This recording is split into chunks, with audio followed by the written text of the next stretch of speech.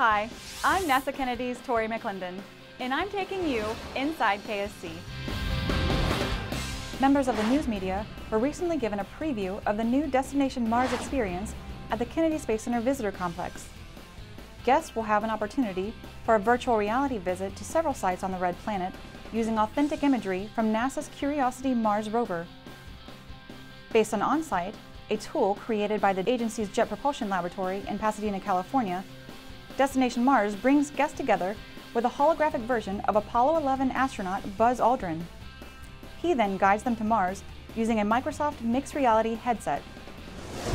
Kennedy employees recently had an opportunity to hear from Juno mission's principal investigator, Scott Bolton, of the Southwest Research Institute. The Juno spacecraft was launched from Cape Canaveral Air Force Station on August 5, 2011.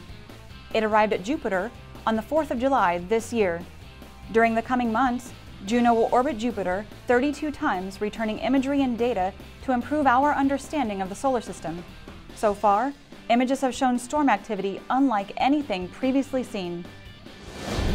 And remember, Spaceport Magazine digs deeper inside KSC.